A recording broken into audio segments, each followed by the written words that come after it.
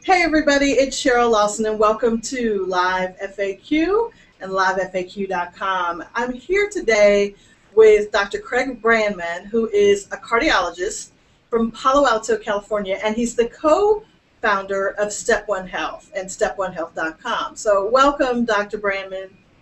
Hi Cheryl, how are you today? Oh, wonderful. So Dr. Brandman has been, I always want to call you Dr. Craig, so if I do that, I apologize in advance. He's put together a list of the frequently asked questions, and we're just going to go through them here, and hopefully he'll answer your question. If not, feel free to log into livefaq.com and ask your own question, and we'll get to it either during this session or at a follow-up session. So let's get started. So the first question is, I know cardiologists take care of people who have heart attacks. What else do cardiologists specialize in? I think that's a great question because, like you said, I think a lot of focus has been placed on the fact that doctors, cardiologists take care of people who have had heart attacks. But in fact, what cardiologists do is much broader than that. And it is an important thing for people to understand that if they have problems in other areas, that a cardiologist might be a good person for them to get in touch with. So, as you said, we take care of people who have had heart attacks. That's very common. But we're also trained to take care of the changes that sometimes take place in the valves within the heart muscle that allow the blood to flow from one chamber of the heart to the other. Remember that the heart not only pumps blood to your muscles and to all of your body, but it also pumps blood back to your lungs so that you can get oxygen back into your blood so that your muscles will have the fuel that they need to do whatever it is that you're doing. Cardiologists also deal with the electrical activity in the heart, which is part of what causes the heart to beat in a coordinated and efficient way. And there are things that change in that electrical activity that can interrupt how the heart works effectively. And lastly, and that's part of the heart attack thing, because of the effect of cholesterol and lipids on the ease with which blood flows, not only to feed the heart muscle with its nutrients, but there are also changes that take place in other blood vessels in other parts of the body, like the brain, which is why people have strokes, and in your legs or in your arms and your extremities that may interrupt your ability to be active in your life. So those are the general areas that cardiologists are trained to be helpful to people about. Wow. The next question is, can I have a heart attack or can I have heart disease? There's the question. If I still feel okay. You know, that is a question that we get asked all of the time. And in certain instances, people will actually come into us and think that they're fine and want to understand what they can do to continue what they perceive as their health, and in some instances we have to give them the information that, you know, they've had what we call silent heart attacks. And that means that there has been an interruption in the blood flow to your heart muscle, which decreases its ability to pump your blood effectively, and there's been nothing that you have noticed about that. Now, that's not the most common event, but it can certainly happen.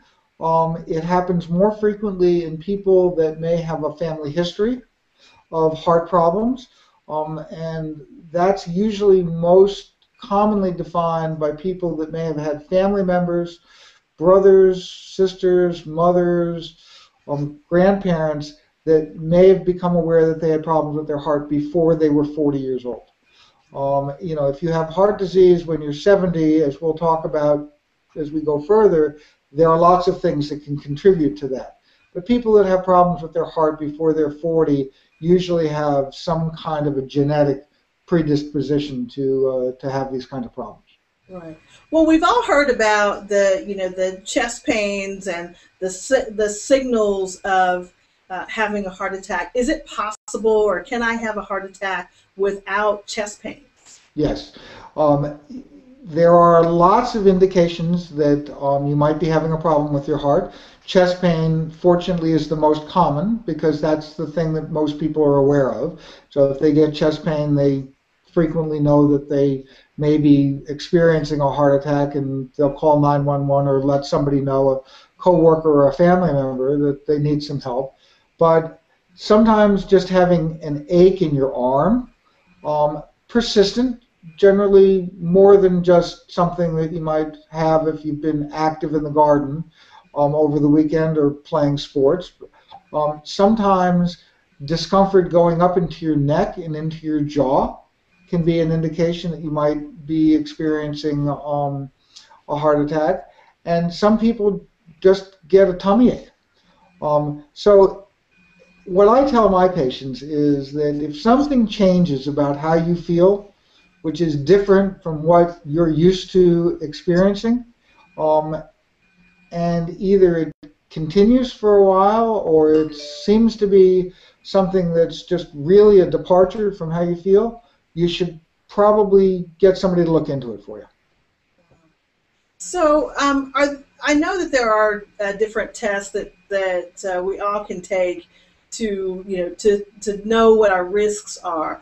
Are there any in your experience must-have tests to check for heart disease? I think that for people that have what we refer to as risk factors for heart disease, and those would be a family history. If they know that their lipids are out of whack, if they know that they may be overweight, if they have diabetes or a family history of diabetes, if they smoke, those are people that should really get checked.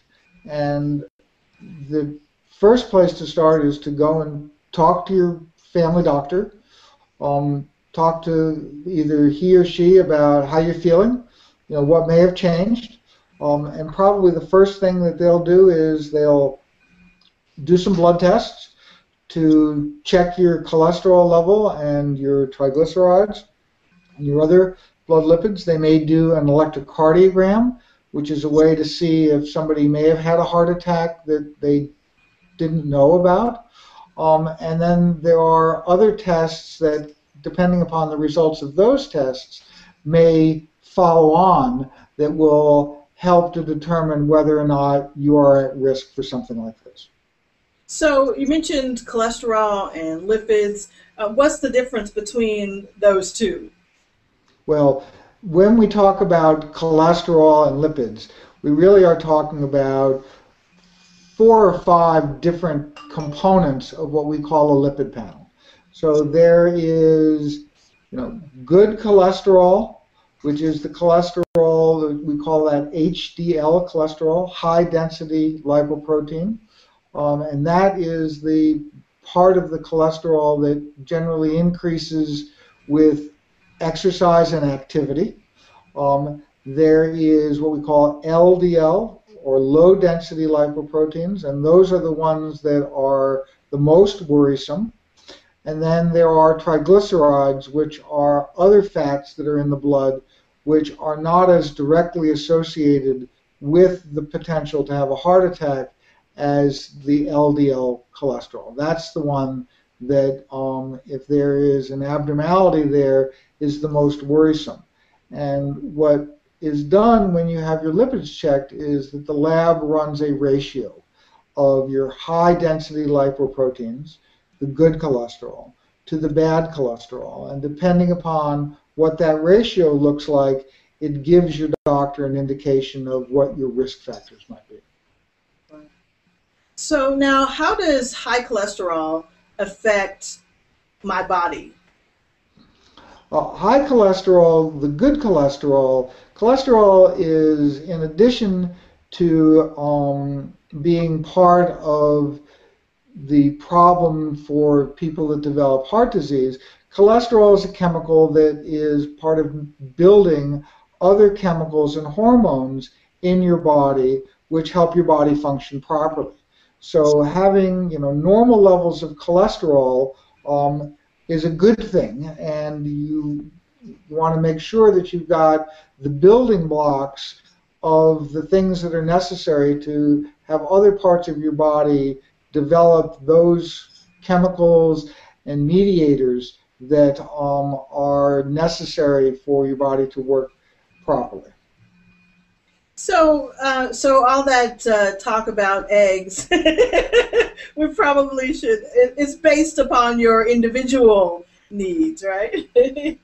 Well, I think that cholesterol. You get cholesterol in your body from basically two different ways. Your liver produces it, and the amount that your liver produces, and again, that's part of providing other parts of your body with the building blocks that they need.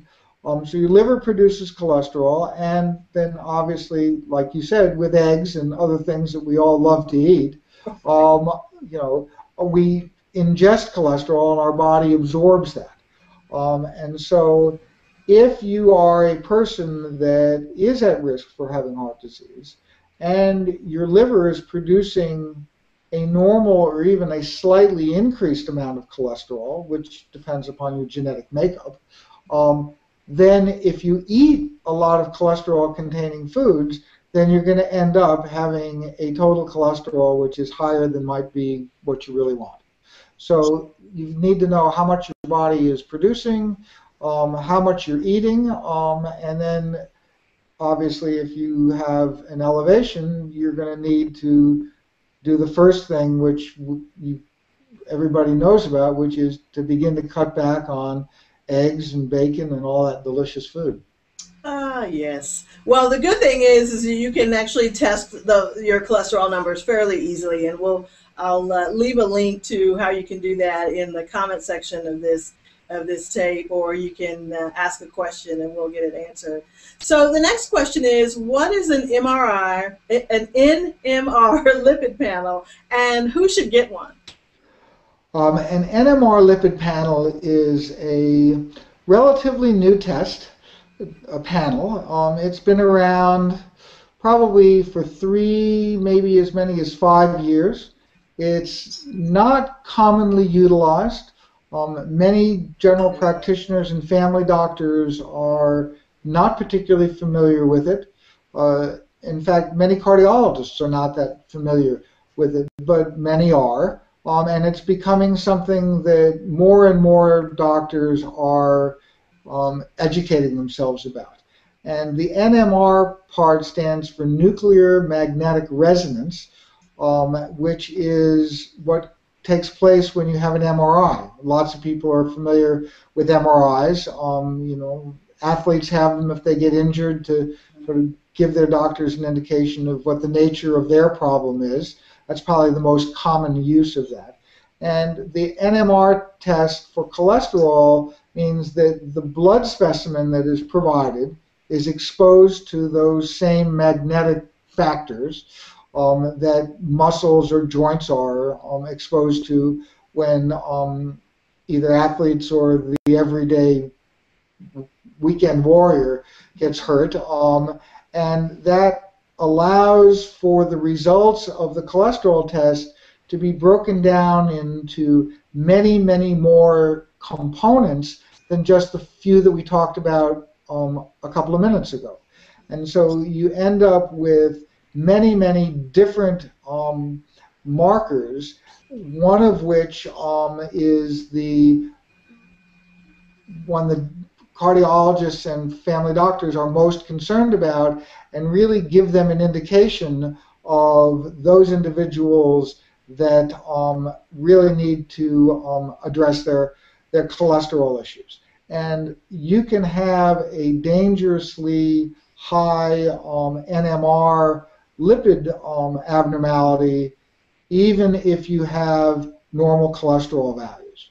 And so for people that, like we talked about a little while ago, either have a family history of heart disease or who have other risk factors, it's probably a good idea these days to have an NMR lipid panel done, because it's going to give your doctor very, very valuable information. Wow, that's great. So the next question is, then how often should I have my cholesterol checked, or should I check my cholesterol level? Well, the answer to that really depends upon what your risk factors are, what your family history is, and whether or not when you have your cholesterol value checked the first time, whether or not there are any abnormalities. So it's a little bit of a complicated answer. I'm going to try not make it too complicated. If you have very few or no risk factors and you check your cholesterol and your values are normal, you probably ought to have that test repeated every couple of years, 2-3 years. If something changes and your risk factors increase, then that number of years in between the tests should probably become shorter. So if you stop exercising, or if you gain weight, or you develop diabetes, or heaven forbid you make the bad choice to start smoking, then waiting 2 or 3 years would probably not be the best choice. If your cholesterol value is abnormal and you are determined to have some risk factors, then depending upon what you've decided to do to address those risk factors, you should have your cholesterol checked every 6 months, maybe every year. But that's a good conversation to have with your doctor. Right. So what are the drugs that are used to treat cholesterol, and then are there any side effects to those drugs? Well, there are the major classification of drugs that are used now to treat people that have an elevated cholesterol are called statin drugs. And there are statin drugs, and then there are combination statin drugs where there is more than one statin combined with another statin, and that can sometimes be more effective. There are also drugs like niacin and other drugs that can be added to the statins, which will lower the reabsorption of your cholesterol. So if you are continuing to eat foods that have cholesterol in them, it's pretty hard to avoid cholesterol altogether. But there are drugs that basically can reduce your body's reabsorption of cholesterol from the foods that you eat, in addition to reducing your liver's production of cholesterol. So, like I said, it falls into those two general categories. So, if I do have to take drugs like statins, is there a good time of day to take them? What most cardiologists advise their patients to do, and again, it depends on what other medications they're on and whether or not they might be having any side effects. But what I tell my patients is to take their statins at about 2 o'clock in the afternoon. And the reason that I tell them that is that the amount of time that each pill stays in your system is about 24 hours. And so breakfast, if people are eating breakfast, and that tends to be a time when cholesterol-containing foods are a common part of breakfast foods. By the time you begin to absorb the foods that you ate for breakfast, the medication is still in your system from the day before. Because if you take it first thing in the morning, then the dose from the day before is all gone, because it's all used up in 24 hours. And then if you take it at 2 o'clock in the afternoon, when you eat dinner, which is another time that cholesterol-containing foods are a common part of what a lot of people eat, meat, beef or other things, then you've got the medication in your system to help you then. And because some people get an upset tummy with these medications, if you take them after you've eaten your midday meal, so you've got some food in your stomach, it reduces the amount of upset that it causes. So what you're doing is you're taking it at a time when you maximize its ability to give you the kind of protection that you need, and you reduce the potential for side effects. So now, if I take statins, or if I'm taking them, is that something that I'll have to take for the rest of my life? Well, I get asked that question all of the time. And I think that it's another one of those it depends answers. If you are somebody that has enjoyed a lot of cholesterol containing foods and are willing to make the lifestyle adjustments to reduce or eliminate those foods, and you're eating those foods has contributed to the fact that your cholesterol numbers are high, then after you've made that lifestyle adjustment, you may find that your cholesterol values fall back to normal. And if you can continue to keep those changes as part of your life, then you may very well be able to avoid and eliminate having to take medications. And so with my patients, I talk to them about what they're willing to do. Some people tell me, no way, I'm not eating bacon. And I go, well, then you better get used to taking a pill every day at 2 o'clock. But, if you can either moderate it or eliminate it, then it's a trade-off. So the answer is lifestyle changes in many instances can eliminate the need to take medication, and that's a really wonderful thing. Well, I think that leads us right into the next question is, if my cholesterol levels are elevated, will I have to take a drug, or are there other choices instead of the drug? Right. Well, like we just talked about, one of the choices is obviously to reduce or eliminate those foods that can increase your cholesterol.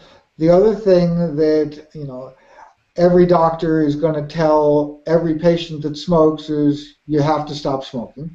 Very, very important. And for those young people that haven't started smoking yet, they should not start because it's really hard to stop. For people who are overweight, optimizing their weight by either increasing their activity or reducing the number of calories that they eat every day is very important. And then, getting some exercise. And people don't have to be marathon runners or triathletes. Getting out and walking, for 20 or 30 minutes a day, and it doesn't have to be every day, 5 days a week. Walking briskly, you can't just be, goofing around. You got to basically walk. It's a great opportunity to get a pet, get a dog. Dog likes to go walk with you, bond with your dog and get out and get some exercise. All of those things really give people the opportunity, by having a healthy lifestyle, to reduce their risk of getting either having a heart attack or having a stroke or getting blockages in their extremities so that they can't do the kinds of things that they want, and eliminate the need to take medication. Well, and here in Oklahoma, we also have the option of bison bacon, so I hear that's pretty low in cholesterol. So, the next question is, I've heard of stress tests. Can you describe or explain what is a stress test? Well, my stress test around here is asking my teenage daughters how their day went. But for most people, if you have had some things going on in your body which have caused your doctor to think that you might have heart disease, one of what we call screening tests is for people to walk on a treadmill. Most everybody knows what a treadmill is, but it's basically a motorized walkway. You're connected to an electrocardiograph to see if there are any changes in the electrical activity in your heart. And then either your primary care doctor, if they've been trained to do it, or if they refer you to a cardiologist, will gradually increase the pace at which you walk, increase the elevation to get your heart rate up to the target heart rate. And then sometimes these tests, in addition to having the monitoring of the electrocardiogram, which will change and give a specific, the change in the pattern will then inform the doctor doing the test as to whether or not the test is indicating that you may have heart disease. But there are two other things that sometimes doctors do in addition to just collecting electrocardiographic information. Sometimes they do what's called an echocardiographic stress test, which means that they bounce sound waves off of your heart, and they can see whether or not, as you increase your activity, the pumping activity of your heart changes. And then there's another kind of a stress test, which is called a thallium stress test, which is a chemical that is injected through an intravenous, which is started before your test. And once you get to your targeted heart rate, they do a scan of your heart. You lie under a machine that sort of looks like an X-ray machine, and they can look at whether or not the thallium, how it is, whether it's uniformly distributed through your heart muscle. If it's not uniformly distributed, what that means is that there may be some blood vessels going to a part of your heart where the thallium didn't get to that may have some obstructions in them. So those are different variations of stress tests, but the most common one is just to connect somebody to an electrocardiogram and have them walk until they get their heart rate to their target and see whether or not there are any changes. Wow. So, okay, here's the big question. I'm sure all of your patients probably ask, and it's probably a very popular one. If I've had a heart attack or I have a heart attack, can I have sex again? I think that the answer to that is that in most instances the answer is yes. It depends on the severity of the blockages in the blood vessels that feed the heart muscle. But in many instances there are procedures that can be done, bypass procedures. Most people know about that. If the blockages are such that that is a recommended procedure. There's a procedure called an angioplasty where the blockages can be moved out of the way. And then in many instances, with the lifestyle changes that we've been talking about and the exercise, people can actually reverse the blockages in the blood vessels that feed their heart with the oxygen that it needs.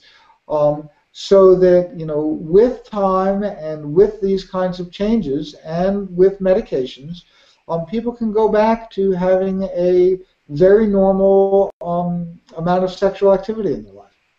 Good. So a lot of people within a certain age group are having to deal with not only their own health, but that of their children and of their parents. The next question I think addresses that, and it's, if my lipids are elevated, should I check the rest of my family? And at what age do I check my kids, and then should my parents then be checked? Well, I think that I believe that getting baseline information is really a great idea, because even if the baseline information is normal, which is what we would all hope for, if it changes as we get older or as we become less active or eat different foods, and we have to recheck those blood tests that we did when we were younger, we have a point of comparison. So I'm a believer in know your numbers. I think that getting those blood tests checked at an early age can be very important. There is somebody that I have talked to who is a young, healthy woman. I think she's 24, she may be 27. She exercises, she doesn't smoke, and she decided to check her numbers, and it turned out that, as a surprise to everybody, her cholesterol values were very abnormal. No real indication that she should have expected that she would have had any problems. The good news for this young lady is that now that she knows that she's got this problem, she can begin to do things that can help fix her numbers. She can, again, reduce the cholesterol-containing foods. She may decide that, having an egg or two every morning is something she can go without. She may want to get a little bit more exercise. So these tests are not expensive. Most people who have health insurance can get these tests provided by their health insurance company. And the good news is that if they're normal, then you know that you can wait, like we talked about, 2, 3, 5 years before you get them checked again. And for people that have a family history of having elevations in those blood tests, it's a really good idea. But I recommend it to everybody. I think it's a great idea. Wonderful. So, and then we'll also, you can go to StepOneHealth.com. Dr. Brandman mentioned if you have insurance, there's a great way to have your insurance cover the cost of a really standardized test and to get your levels checked right now. So I'll add the link to that in the description here. So we talked a lot about foods to avoid to control cholesterol and cholesterol-containing foods. Are there foods to avoid after having a heart attack? The answer to that is the same foods that you might have had to make some choices about before you had a heart attack. Again, you want to decrease the factors that are going on in your body which are going to contribute to blockages in the blood vessels that feed your brain, your legs, and your heart muscle. Once you begin to have these blockages, what happens is there is a reduction in the smooth flow of the blood as it goes past these blockages. And so you get, sort of think about a river that you throw a rock in. So instead of the water flowing really smoothly and looking like glass, you begin to get waves and disruptions. You get white water around the rock. Well, that interruption in the smooth flow of blood in your blood vessels then causes there to be more of these blockages laid down, and it breaks down the smooth lining of those blood vessels, which is what can cause people to have further blockages and an interruption of the blood flow altogether, which is what causes a stroke or a heart attack. So we talked about weight loss for those of us who have extra poundage. If I lose the weight, will that be enough to keep me from having a heart attack? It will certainly be a great help. It will depend on what other risk factors you have.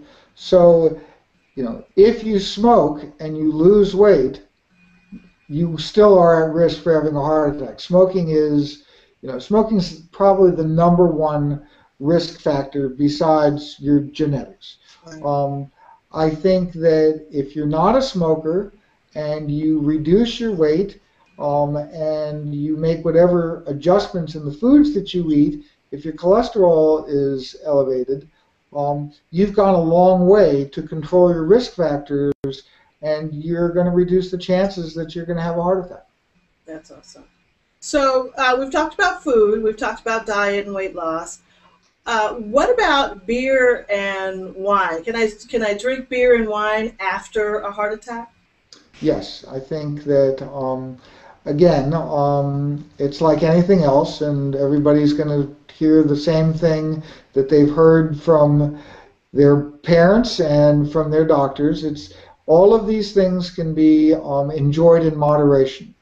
So, a glass of wine, medium-sized glass of wine with your dinner, a couple of times a week is certainly fine. The same thing is true for, a beer, or maybe when you're watching, a sports event, if that's a time that you might enjoy having a beer, but, in moderation. So certainly not more than one at a time, and certainly not every day.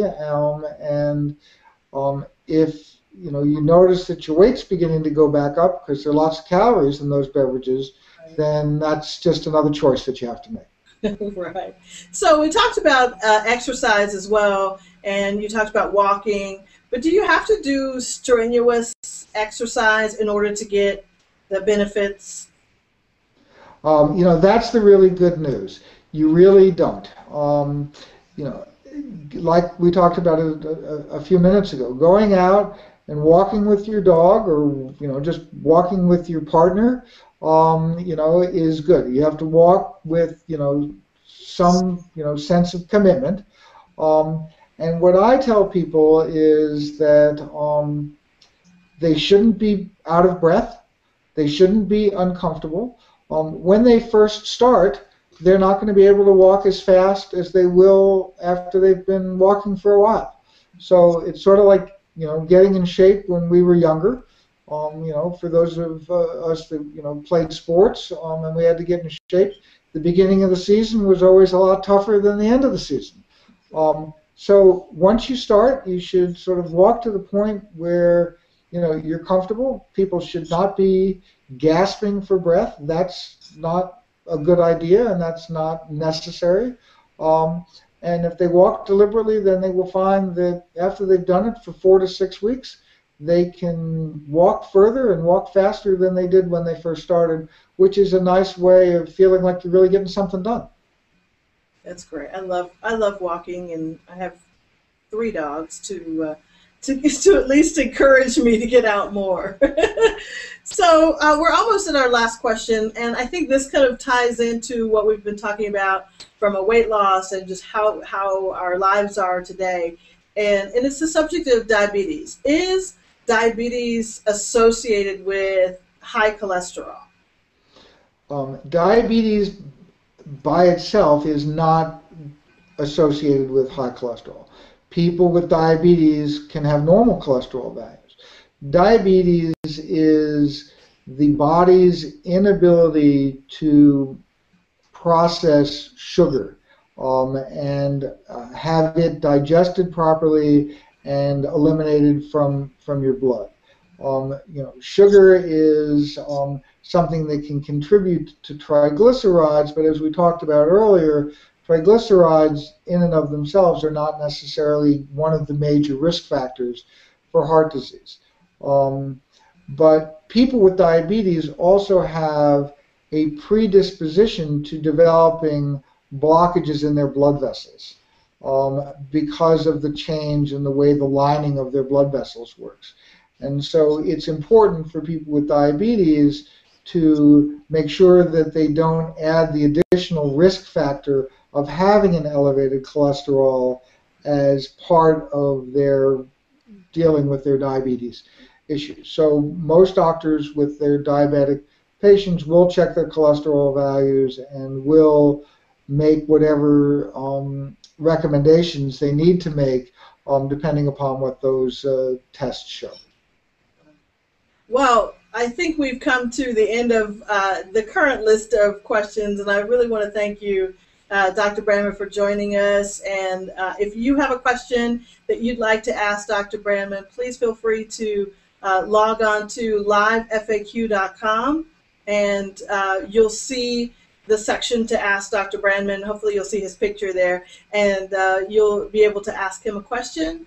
And or you can tweet at StepOne Health or use the LiveFAQ hashtag, and we'll get your question answered next time. Thanks so much for joining us, Dr. Brandman. It was my pleasure, Cheryl. Thanks so much for having me. Okay.